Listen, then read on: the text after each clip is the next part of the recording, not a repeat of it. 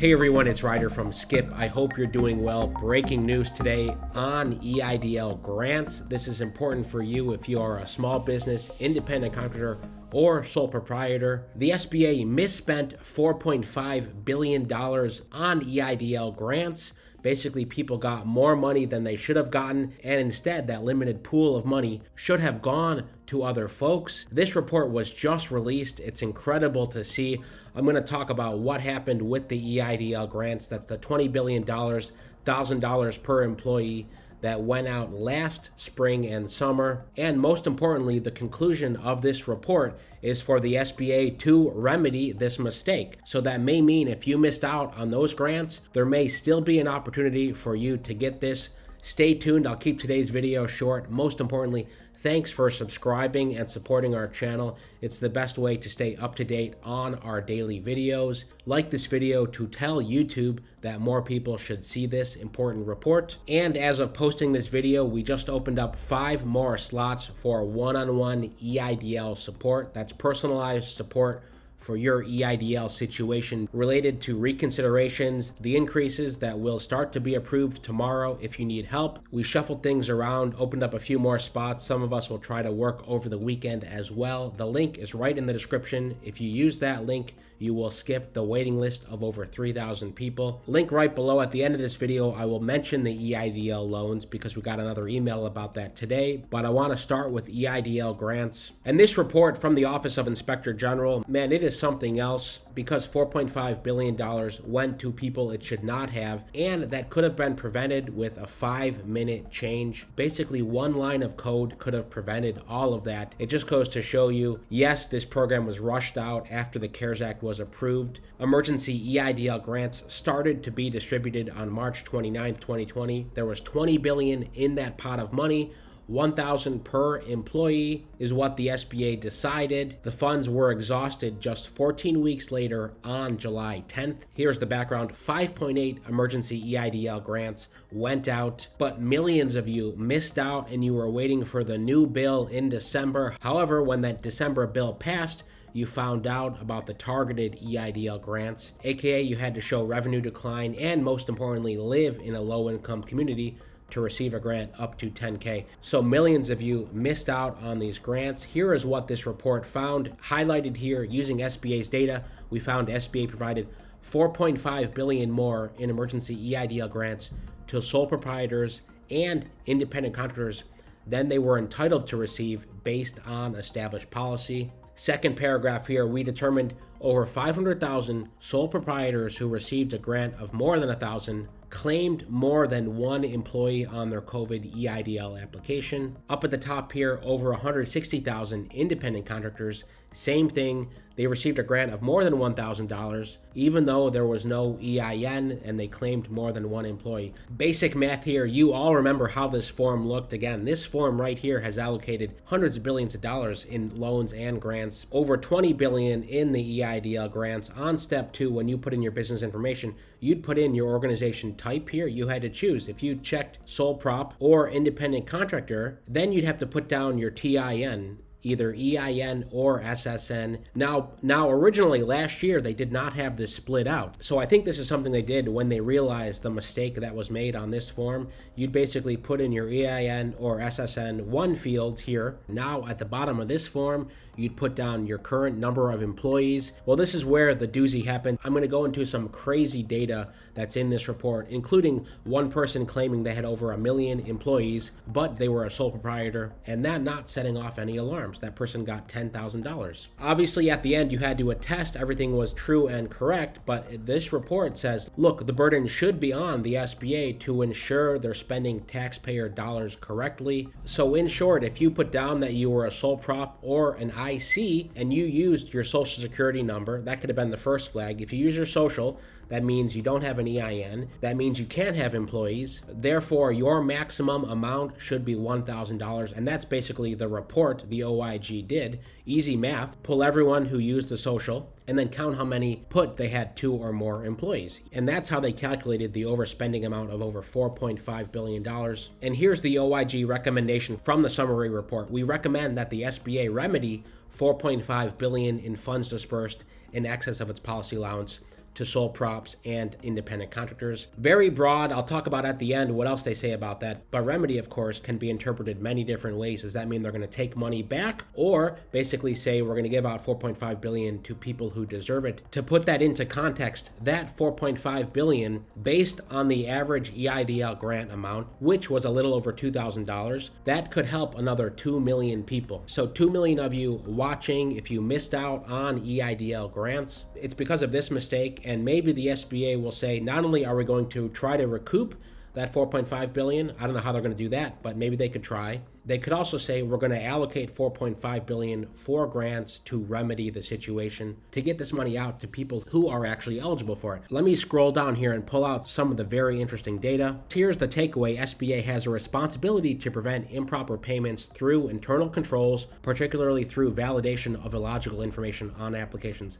SBA relied on applicants' self-certifications of application information and dispersed the grants based solely on the number of employees stated on their applications, with no checks or reviews of applications that would have been, quote, flagged if controls had been in place. Like I said, that could be one line of code, literally. If meeting all requirements, if social security number used, approved amount is $1,000. It couldn't be any easier. Of course, it's a lot to think about, but a decision maker at the table could have thought, hold on, how are we going to make sure people are getting the right amount? And someone at the table must have asked, well, what happens if people put down 10 employees? What can we do? Can we do anything about it? If they asked those two questions, someone would have spoken up and said, oh, actually, we could do it this way. Instead of 18 months later, we're seeing a 20-page report about it. And I don't know how much OIG resources went into this report. It could have been resolved in 30 minutes a year and a half ago. And most importantly, helped many of you who are still struggling. So here's how the chart looks. First, on sole proprietors, I just want to start at the $10,000. So there are over 300,000 folks who said they were sole proprietors, therefore they should have 0 employees,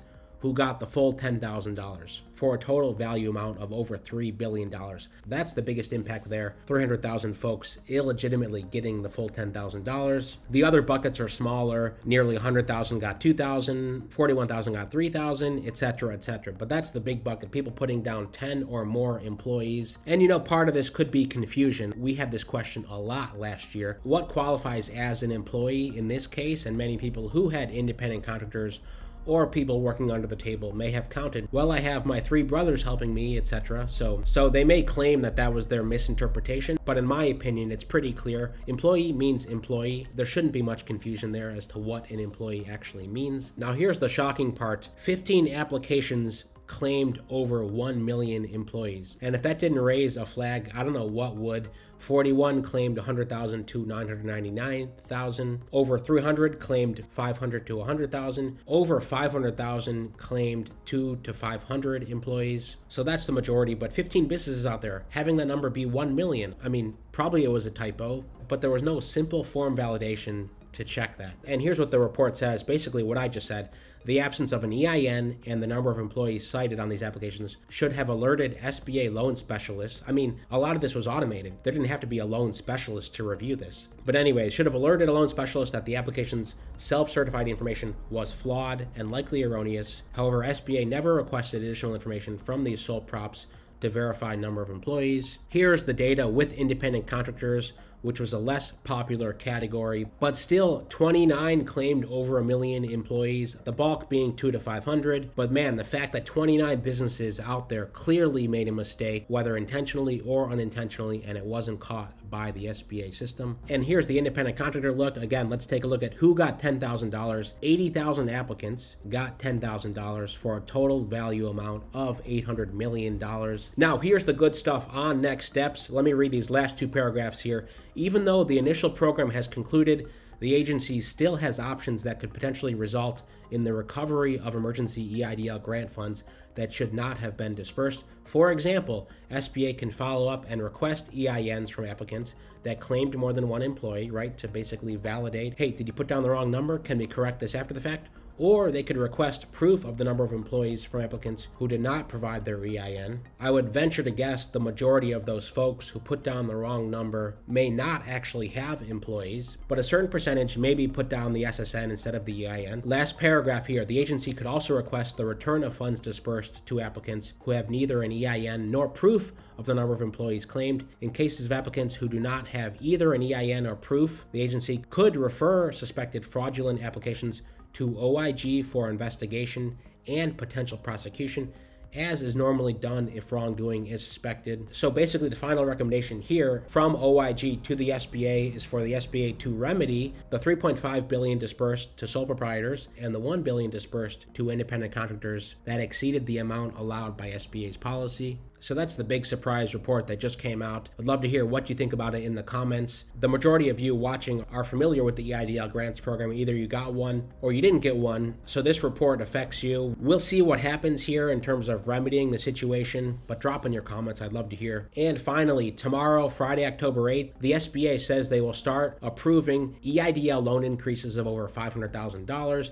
They've already started to review. They've already started to send out denial letters. I talked about in yesterday's video. I'll link to that above. But they're also sending out emails to folks who may be eligible for EIDL increases. We've seen a few of these. It looks like this right here in bold. If you're interested in requesting an increase to your COVID-19 EIDL, please follow the steps below. And it gives 8 steps, which is quite confusing, to be honest, because we've heard of several people getting these, but there's an SBA portal. So in my mind, the SBA should be telling people to go to their portal to request things. Instead, they're getting an email with 8 steps to basically say a written request, disclose any changes, IRS Form 4506T, schedule of liabilities, real estate, personal financial statement, ODA form, P22, and send 1 through 7 to COVID EIDL increase requests at SBA.gov. It seems like this is the manual route versus the portal. I guess if you don't have access to your portal and you don't receive that request more funds button, this could be a path for you. However, and we found this out last Friday from our SBA contact, if you are still pending an EIDL loan,